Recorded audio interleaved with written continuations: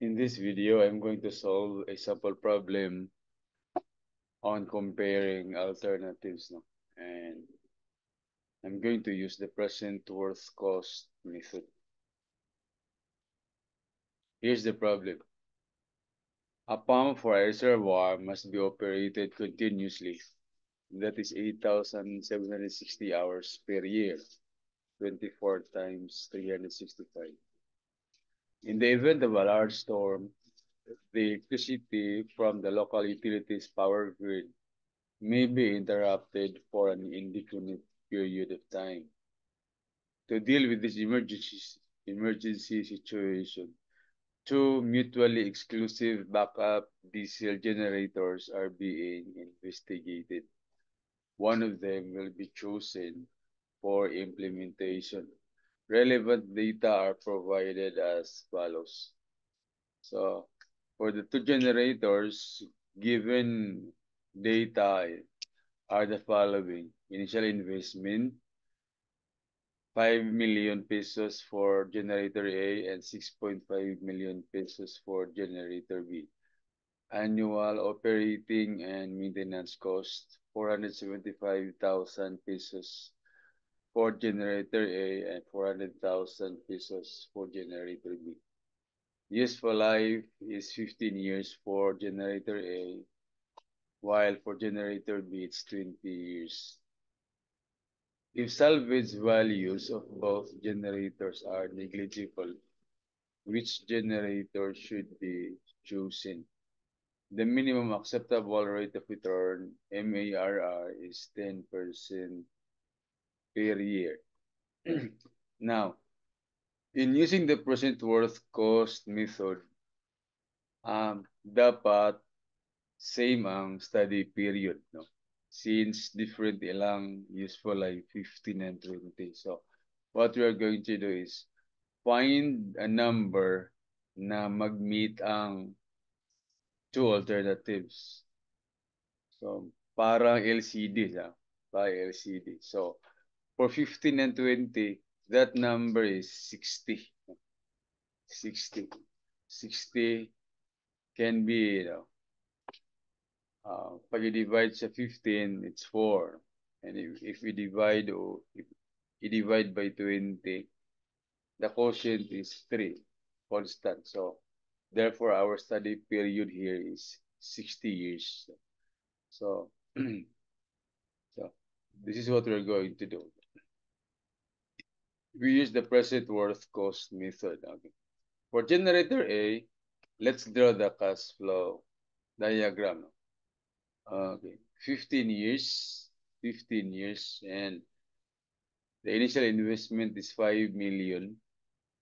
And then we have annual operating and maintenance cost per year, constant siya for 15 years. Okay. Now, after 15 years, zero salvage value man, mag-buy na sad og another generator.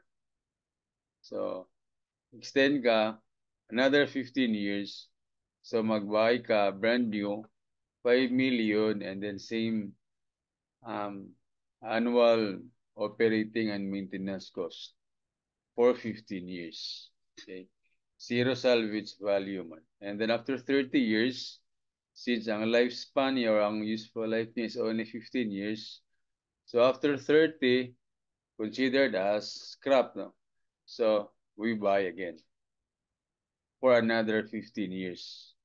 And initial investment of 5 million and then same operating and maintenance cost. And then lastly, another 15 years, 5 million as at end annuity. And our A here is 475,000 given sa problem. Generator A, 5 million. And then annual operating and maintenance cost, 475,000. Now, for generator B, the useful life is 20 years. So, 20 years. So, and the initial investment is 6.5 million. And then annuities at operating and maintenance cost for 20 years. And then, ang useful life niya is 20. So, after 20 years, we buy again for another 20 years until 40. 6.5 million and then same operating and maintenance cost. And then after 40 years, we buy again for another 20 years para mag-match ang study period na 60. So, 6.5 million and then annuity. And our annuity here is, or annual operating and maintenance cost is 400,000. So, based from these cash flow diagrams, we determine the present worth cost for each generator. Like for A, at a project na to present, like 5 million plus the present worth of 5 million plus the present worth of another 5 million plus this plus the present worth of the annuity. Okay. So here's the equation or the value of or the present worth cost of generator A. 5 million plus present worth ano, F times 1 plus I raised to negative N.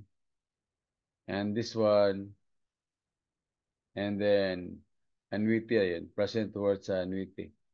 475,000 times 1 minus 1 plus I raised to negative N over I. And the answer is 11,286,498.80. We do the same for generator B.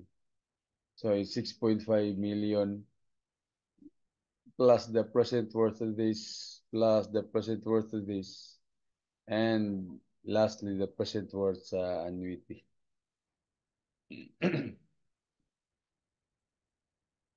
So negative 20, negative 40. Okay. And the present worth cost of generator B is 11,596,663.5. And since we are considering cost, so it means na you have to choose the smaller cost, the smaller value. And since the smaller one is for generator A is 11,286,000, while for B it's 11,596. Therefore, we have to choose generator A. So conclusion is since the present worth cost of A is less than the present worth cost of B, we choose generator A.